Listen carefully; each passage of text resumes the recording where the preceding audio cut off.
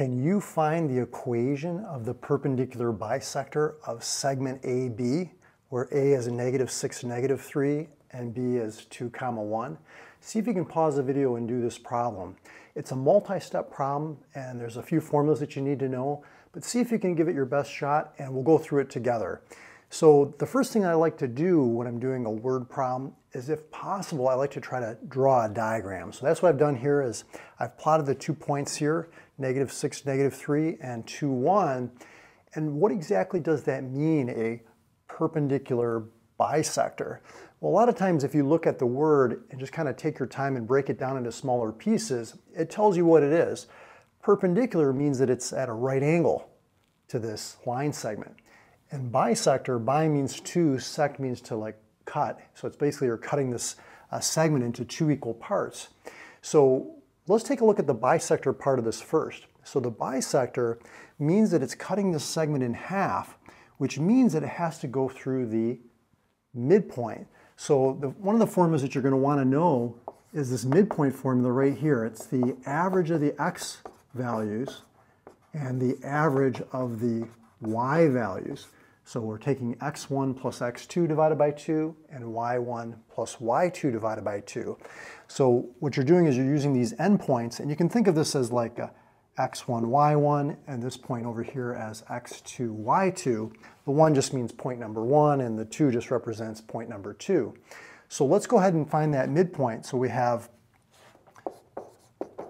-6 plus 2 divided by 2, it's like an average, and -3 plus 1 divided by 2. So let's simplify. We've got a -4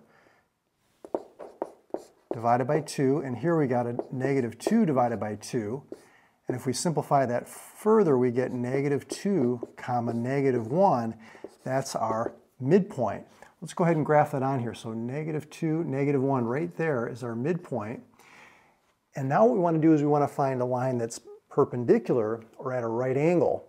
So the first thing we want to do is we want to find the slope of AB. Now another formula you're going to want to memorize or just review here is the slope formula, M. It's the difference in the y values over the difference in the x values, where we say y2 minus y1 over x2 minus x1. So in this case, let's do that. So we've got the slope, which is y2, so that's 1 minus -3, divided by x2 minus x1, so 2 minus -6. Now remember, when you subtract, it's like adding the opposite.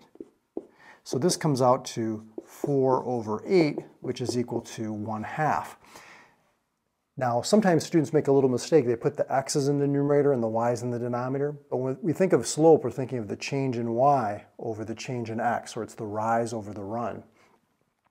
Okay, now that we know what the slope of AB is, to find a perpendicular slope, or a right angle to that slope, what we do is we take the opposite reciprocal.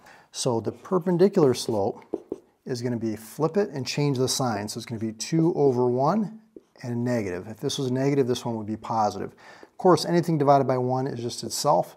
So we can see that our perpendicular slope is going to be -2.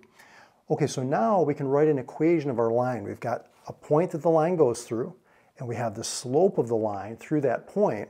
And another formula that you might want to review or remember is the point-slope form. So the point-slope form of the equation of a line is this guy right here. It's y minus y1 equals m, the slope, times x minus x1. And all the x1 and y1 represent it's the point that the line goes through. So in this case, since it's going through the midpoint, which we said was -2, -1, we're going to use that right here. So let's go ahead and do that. So we have y minus the y coordinate, and we have the slope, which we said is -2, times x minus the x coordinate. Remember, when you subtract, it's like adding the opposite. And then what we can do is we can rewrite it into the slope intercept form of the equation of a line. That's the y equals mx plus b form, by solving for y. So what I'm going to do is I'm going to distribute the -2 into the parentheses. And then I'm going to get y by itself by doing the opposite. I'm going to subtract 1 from both sides.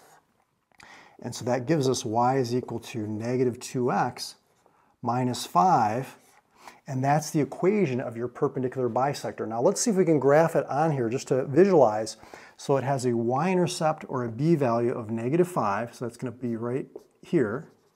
And it has a slope of negative 2, which means we go down 2 over 1, or we can go up 2 and left 1, up 2, left 1, up 2, left 1. So basically this line looks something like this.